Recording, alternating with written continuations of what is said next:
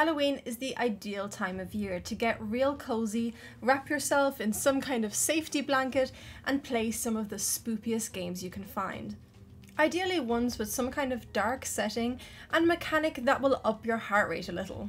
Well, fear not, or I guess as the case may be very afraid, because I've got just the game for you, and it's based on one of the best horror movies of all time too. Here's how to play Alien: Fate of the Nostromo.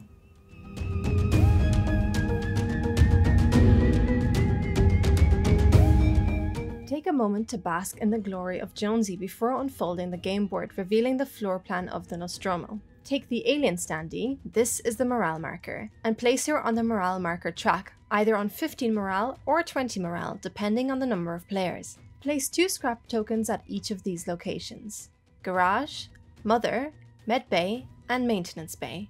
Place the remaining scrap tokens in a pile to the side of the board. This is your scrap pile. Make sure all the concealed tokens are face down and shuffle them. Now place 1 in each of these locations: Garage, Workshop, and Maintenance Bay. The remaining concealed tokens can be placed in a stack to the side of the board. Place 1 coolant canister token at each of these locations: Workshop, Garage, Maintenance Bay, Equipment Storage, Mother, and Hypersleep. The rest of the items can be laid out to the side of the board to be used later in the game.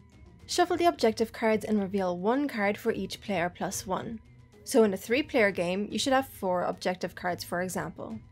The remaining objective cards can go back in the box. They won't be needed this game. Shuffle the final mission cards and draw 1 at random, placing it face down next to the face up objective cards.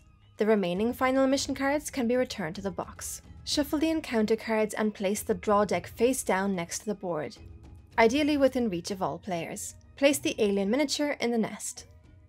Each player chooses a crew member to play and takes the corresponding crew placard in front of them. All crew member minis start in the galley. Give each player a player reference card.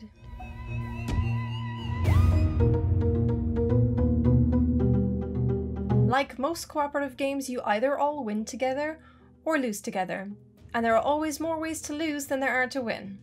In the case of Alien: Fate of the Nostromo, your win objectives change based on the objectives you have laid out during setup, followed by the final mission that will lay out the final win condition once you have completed the objectives. You lose if either your morale marker reaches the crew loss space on the track, or if the self-destruct sequence reaches its final countdown. The self-destruct sequence is only ever activated through a final mission. The player who most recently had a cat hiss at them goes first. He's very friendly. Well, guess it's me then. A turn is split into 2 parts: the crew action phase and the encounter phase. During the crew action phase, you will perform a number of actions up to the number indicated on your crew placard. For example, if you're Ripley, you can take up to 4 actions.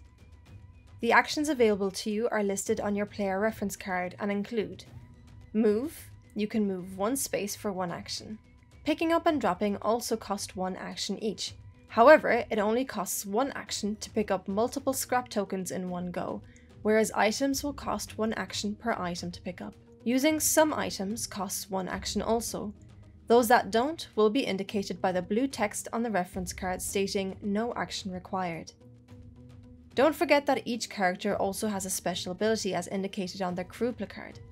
Using your special ability counts towards the number of total actions you can take this turn, and unless otherwise specified, you can take this action multiple times on your turn. Crafting an item costs, you guessed it, 1 action. To craft, simply pay the number of scrap indicated on the very left of the player reference card next to the item you wish to craft into the supply and put the item you have crafted into your inventory space. Make sure you place it with the blue side face up.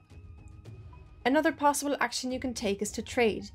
For this, you may give or take any number of scrap tokens or items to each other. After you have completed the crew phase, you move on to the encounter phase. For this, you draw a card from the encounter deck and resolve the card from top to bottom. Move the alien the indicated number of spaces. The alien will move towards the closest crew member. In case of a tie, crew members can choose who the alien moves towards. If the alien moves into a room with 1 or more crew members inside it, they lose morale equal to the number in the top right of the encounter card. Any crew members that encountered the alien must flee by moving exactly 3 spaces in a direction of their choice. When fleeing, a crew member might move into a room with a concealed token. In this case, the crew member must stop as soon as they encounter one and resolve it. This could cause another encounter, but more on encountering concealed tokens in a moment. The black box on the card indicates the card type. This is important for some cards that ask you to shuffle certain types of cards back into the encounter deck. You might also see some symbols at the bottom of the card that are asking you to place the indicated number of tokens into the room written just above them.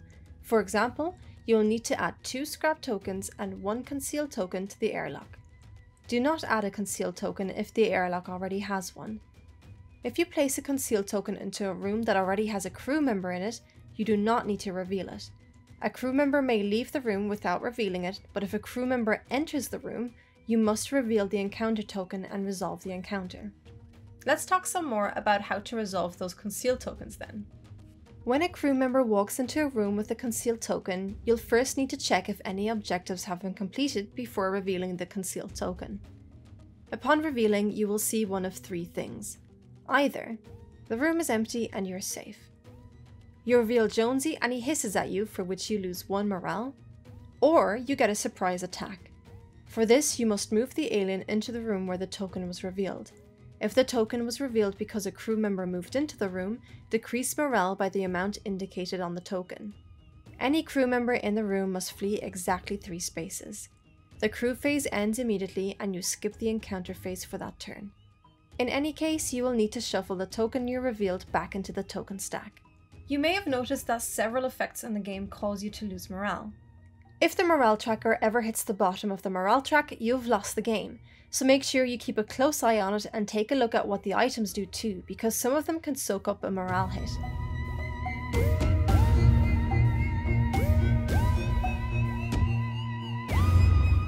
The only way to win the game is to complete the objectives followed by the final mission. Objectives are pretty self-explanatory and tell you what they need you to do on any given card, but the majority will require a crew member to take an item to a location, so just make sure that item is in somebody's inventory and get them there. In this case, they do not need to drop or use the item in that location. Some objectives will require you to drop an item at a location, in which case you'll need to perform the dropping action for that item in that location before you have completed the objective. You may pick the item back up again after the objective is completed. Once you have completed all of the objectives, you get to reveal the final mission, which will give you instructions with how to complete the game. If you can complete the final mission without letting your morale marker hit the final space, you've won the game. Otherwise, you all lose. I hope you enjoyed this video and it was of some use to you if you're looking to play Alien: Fate of the Nostromo. I highly recommend it. Thank you very much for watching this video. If you'd like to see more of us, hit that subscribe button, like and share it to all your friends as well. And if you'd like to see more or read any articles, you can also head over to dicebreaker.com. Thanks very much for watching and have a lovely day.